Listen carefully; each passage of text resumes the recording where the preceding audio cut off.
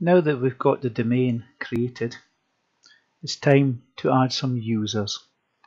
So we'll close down Server Manager, and from our start menu we'll head across to Admin Tools.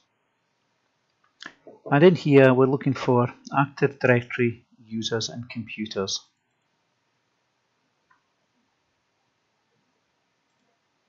We'll open up our domain and you'll see that we've got some built-in groups.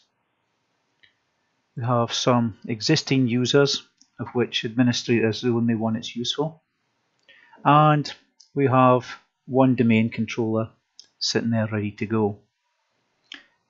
We could create all our users in the users folder, but this would make it a little bit tricky to administer. So my advice is to create new organizational units.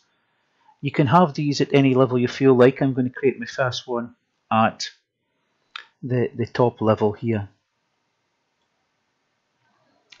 So we'll right click, choose new organizational unit, row U, and we'll give it a name.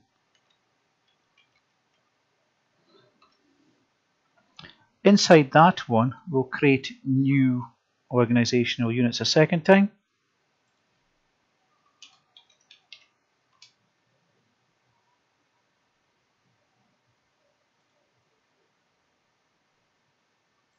And we'll create a third one.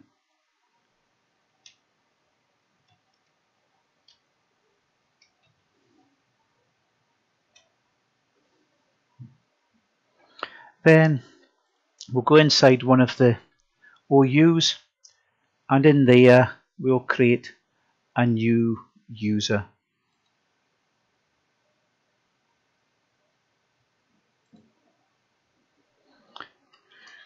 Put in his name, and we'll choose a login for him.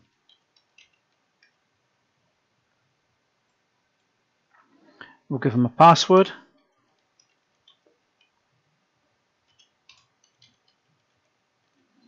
And because we are using a fake system, what we'll do is we'll untick users must change password at next login and change it to password never expires at the moment. And there we go, we've created our first user. We can now repeat this and add some more to both groups. So I've now created 2 users in the Diesel group, 2 users in the Steam group.